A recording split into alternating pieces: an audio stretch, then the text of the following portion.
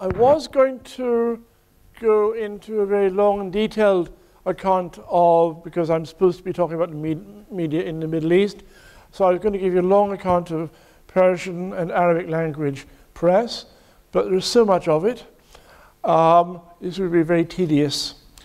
So I thought instead better just simply sum it up in short form, because the reality is that for all that there is an awful lot of it, pretty well all of it says much the same sort of thing, particularly when it comes to Israel. And there's not a lot of point in showing the fine distinctions between some of the better press and the very bad press, because pretty well none of this is favorable towards either to Israel or to Jews. I'm going to just go back a bit to about 2006. I wrote an article which I submitted to The Guardian, to the Commenters Free pages, when Brian Whitaker was then the editor. And he read it and he got back and he said, and I was talking about anti-Semitism in Arabic and Persian media. He said, oh no, this is nonsense. It's only one or two small, isolated, extreme elements that do this. And I thought, I actually then sent him a long list of all of the main press. It was a very long list indeed. And I pointed out that in particular, if you look, you'll see that almost all these newspapers and TV stations that are all government controlled. They belong to the governments of Saudi Arabia, Qatar, Iran, and so on. And they therefore voice the opinions of the government. And as you know, there aren't any governments that are particularly happy about Israel or about Jews. And I'll just read a little bit that I wrote in this to sort of sum it up a little. I started it, I said, in front of me is a cartoon of a stereotypical Jew. Black hat, long beard, hooked nose, glaring eyes. Grinning, he holds up a goblet filled with skulls and blood labeled the Lebanese people. Forget the politics for a moment. This is the blood libel in modern garb. Is it from a neo-Nazi publication sold under the counter to die-hard anti-Semites? Far from it. This is in Al-Watan, which means the nation, one of Qatar's 5 mainstream daily papers. Remember Qatar? We're going to have the Football World Cup there in a few years, the country we like to do business with, richest country in the world. Al-Watan is jointly owned by a member of the royal family and the country's foreign minister. Now this Jew is only one of thousands who over the years have leered and still leer out of the pages of the mainstream Arab and Iranian press in a chilling reflection of the imagery of Der Stürmer. When I say the mainstream press, I mean prominent state-controlled dailies and weeklies like Egypt's Al-Ahram and Al-Jamhuriyya, Jordan's Ad-Dastur, the Palestine Authority's Al-Hayat al-Jadida, Syria's Tishreen, Lebanon's Al-Mustaqbal, Saudi Arabia's Al-Watan, and dozens more. That's 2 Al-Watans. Even Egypt's state-sponsored science journal, Al-Ilm, which means the science, has featured articles claiming that Jews are spreading AIDS as part of a conspiracy. In October 2000, Ibrahim Nafi, editor of Al-Ahram, the Egyptian equivalent of the Times, was subpoenaed by French legal authorities for the paper's support for the blood libel. There is no subtlety about it. Jews are horned demons, pigs, puppeteers, child killers, lechers, greed-driven financiers, snakes, cannibals, and worst of all, Nazis. Not Israelis, mark you, but Jews, all Jews. And it isn't just the press. Arab and Iranian television air shows that make your hair stand on end. Egypt's 41-part TV series, 41-part series, is longer than Downton Abbey, Horseman Without a Horse, aired in 2002 to audiences on at least 17 channels throughout the Middle East, using the famous Tsarist forgery, The Protocols of the Elders of Zion, it convinced viewers that Jews were plotting to take over the world.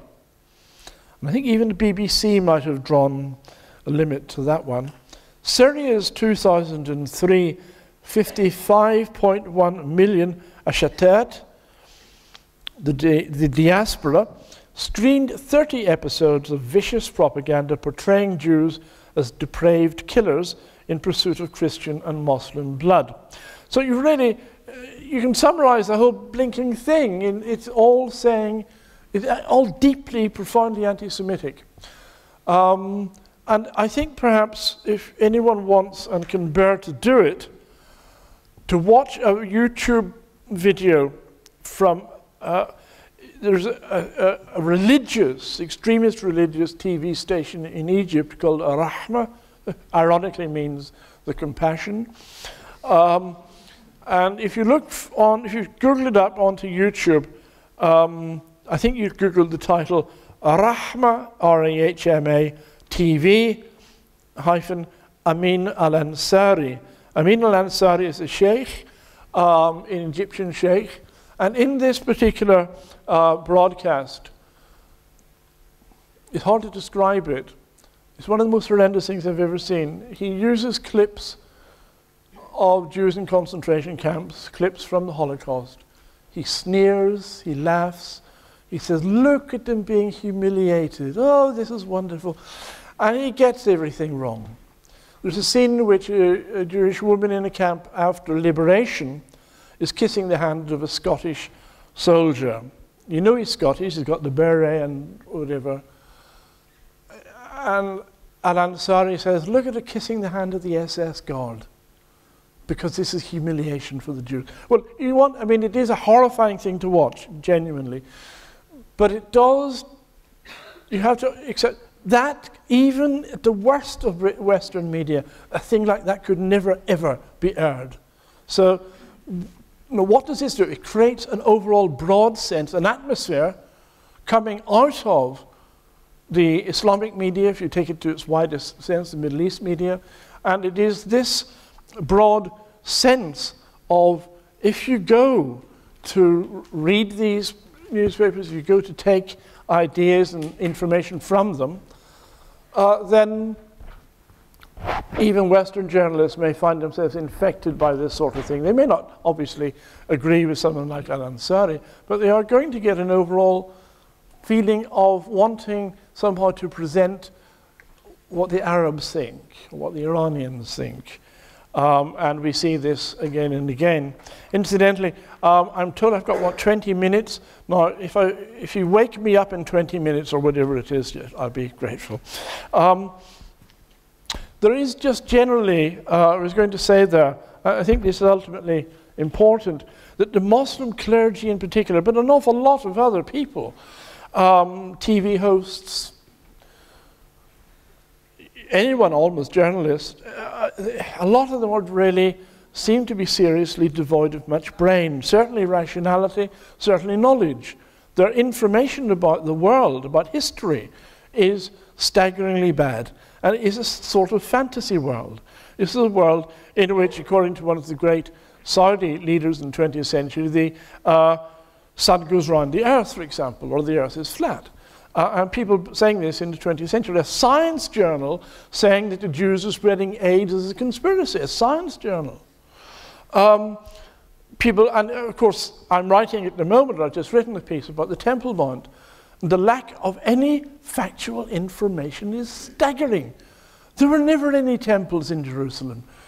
The Qubat al-Sahra, the Dome of the Rock, was built by Adam.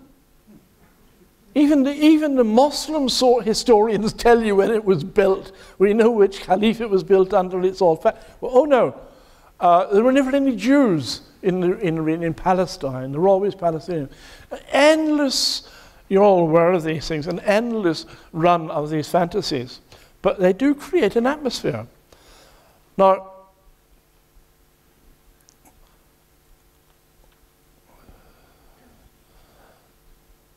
there is a quality to this I want to say a little bit about. I think it is quite important because it does push over into how the Western media interpret a lot of this. Many years ago, when I was teaching in a department of religious studies, I did a couple of courses on new religious movements, cults, to use the old-fashioned term. And one of the qualities of cults is that people are brought into a cult very often because they know other people. They meet nice people, they're friendly, they are warmly received. And sociologists have studied this, and the process is they don't really know what the beliefs are. Only after they convert are they told what to believe. And once they do believe, they are swept into this acceptance of the most sometimes bizarre ideas. I mean, a rationalist looking at, say, Scientology would think, not for a moment, alien beings, we're all Thetans, and none of it makes any sense, and yet people are brought into this and are acculturated within it. Matty Friedman, and he wrote, I can give you the title of 2 recent articles, one for The Atlantic and one for the New York Jewish online magazine Tablet, which is now in print form. And he said something important on this, that a new reporter, a new journalist, he's sent out to Israel, Palestine, whatever way. And he doesn't know any Hebrew, he doesn't know any Arabic, he doesn't know the history, he's just been sent in. What does he do? He finds the journalists already there, and he joins this nice social circle. They speak the same language, and they think a certain way. And he starts to think that way. And in the end, this is a very important book in the 80s called Groupthink. The concept is how individuals who may be wanting to disagree within a particular group, but it's important to them to be in that group, will not disagree. They get swept into thinking like the group. And I think this is important in one way, that sociologists have determined that when people leave a cult, it usually only happens, ideally, when they're away from it for a bit. They have to go abroad for a job, they have to do whatever it takes them away from it, and then it begins to dawn on them. Now, this doesn't happen easily, and this is what we're talking about. How do we counter people like the BBC? And the truth is, I think, very difficult. You're dealing with people who are sharing this groupthink, and we have to find ways to talk in those terms. We're not talking about rational people. You expect people like academics or journalists in particular to be people of objectivity, to be people who will give you facts, and they will give you neutral facts, and they won't mess around, they won't invent things, they won't fantasize, and yet they do. And it's that we're not in a rational debate with them.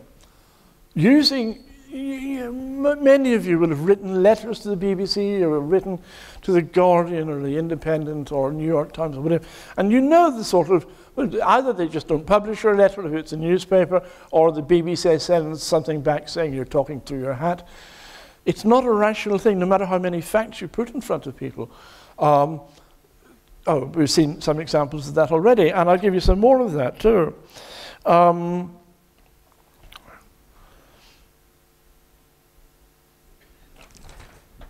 There is so far only one really good full study of this, and this is Stephanie Gutman's book. It's 10 years out of date, but I do still recommend it. It's called The Other War. You can still get second-hand copies on Amazon. I've got a copy sitting down there, and it is still very effective, because if you read Stephanie Gutman writing 10 years ago, and then you read someone like Matty Friedman writing today, you will see that very little has changed. I also wanted to tell you, the trouble is it's such a big hall that you won't be able to see this except unless you're in the front row. But I'll tell you what it is, and you can look it up. Go to Amazon, find the book, and look at the cover photograph. It's a photograph of about, who knows, 50 journalists, whatever, maybe more. And they're all circling a presumably Palestinian boy who's throwing a rock at a wall. No Israeli troops, nothing in sight. The journalists all know they're photographing a lie. They can't miss it, If you're in that group, you know perfectly well, here's you with your camera, and here are all your friends with cameras, and the boys. There's an Italian journalist, photojournalist, who wrote an extremely interesting study of this same problem. His name is, if you look him up, his name is Ruben Salvadori, and he did an interview, and he made a video particularly, and you need to go to Honest Reporting to an article called Exposed Photographer Reveals Market, Not Truth, Behind Conflict Images. And he gave examples of where he was in the West Bank, and he, well, say he was doing it as his own project, but the journalists, the photojournalists, were setting things up. They were saying, either often paying or encouraging a Palestinian boy they would set fire to towers, they would create an atmosphere of violence going on when there wasn't any. And they would send those photographs, and those photographs would appear in the New York Times or the Guardian, wherever. Here's going. I'll give you one example, particularly a take from Stephanie Gutman's book. She says that, got the wrong glasses on to read this, Noam Katz, of MFA, of the Foreign Ministry in Israel, Ministry for Foreign Affairs. He took an Australian TV reporter to a West Bank checkpoint. It was a slow day, nothing was happening. The newsman finds parked nearby an Israeli tank. So he sets up the camera and he starts to give a news report. And he says, it's the worst day of fighting so far. Now, his colleague who's with him, so he said, I'm just quoting that, mate, there's nothing going on here. And the reporter says, I didn't come all this way to say that. That's what you're dealing with. He's going to tell a lie. He knows he's going to tell a lie. But he also knows, or doesn't maybe suspect, the impact that's going to have on a lot of people, including Jews. Here's another example. Deborah Kogan, who was a photojournalist herself, she says, after eating, we'd drive around the West Bank and wait for the Palestinian kids to throw rocks at Israeli soldiers, which we knew they would do only once a critical mass of journalists had assembled. What's that mean? That means the journalists are provoking the rock throwing and whatever else they may like to see. The journalists themselves are implicit or complicit in this activity, which could prove to be very violent. One of the most, again, outstanding examples of how bad things can be, some of you may remember this, there was a young man, Jewish boy called Tuvia Grossman, 20-something years old, and a photograph appeared on the New York Times, and it showed a young, what it said was a young Palestinian, and there was a policeman standing over him with a baton. The Palestinian boy is being beaten by the Israeli policeman. Well, first of all, Tuvia Grossman's father saw this. He said, that's my son. He's a Jew. He's not a Palestinian. This isn't on the, and they said it was on the Temple Mount. He said, there's a petrol station behind him. There aren't any petrol stations on the Temple Mount. And the story came out because Tuvia Grossman himself, who had to go to hospital, he had been seriously attacked by a group of Palestinian youth, had to go to hospital for it. The policeman was an Israeli policeman chasing the Palestinians off. That is how thoroughly distorted it can become. And some people will read about that and then say, okay, that's the truth. But I think we're almost, do I have just a minute or two more just to see if I could bring it to a side? It's already been mentioned here, and I'll just go back to that, Riccardo Cristiano, an Italian producer in the Jerusalem Bureau of Italian TV station RAI, he said, we always respect the journalistic rules of the PA for work in Palestine. because they know the Palestinian Authority or Hamas censor, threaten, and make it quite clear that if you have already written something that was not complimentary to them, something that was critical, you won't get invited back again. You won't be allowed in again. You'll lose your job. So they go along with it. On the other hand, in Israel, there isn't that level of censorship. Only the most security crucial things are censored, as they would be in this country or anywhere else. And as a result, they know they can say anything they like about Israel, and they won't be damaged in any way. Just finally, I will say that one of the things that comes up, if you read Manfred Gershenfeld's new book, The War of a Million Cuts, and also something in Stephanie Gutman's book, is, and we may talk about this much more, is the lack of real coherence within Israel itself. Government does not have a really serious and well-concentrated media presence, PR presence. The Palestinians do. The Palestinians know exactly what they're doing, whether it be creating false pictures through Hollywood, whether it be working with the media to create things like Jenin and so on. They know what they're up to. Hamas know what they're doing. The Israelis, in a sense, ought to know even better, but they are still not achieving this concentration because they're almost reluctant to be too critical of the media. And I think that when we not have honest reporting, camera, all sorts of BBC Watch, obviously, and others, we've got sort of beginnings of something moving. But what we need is a centralization, perhaps, of that, and a lot more money poured into it, and some real PR experts working to change the whole narrative.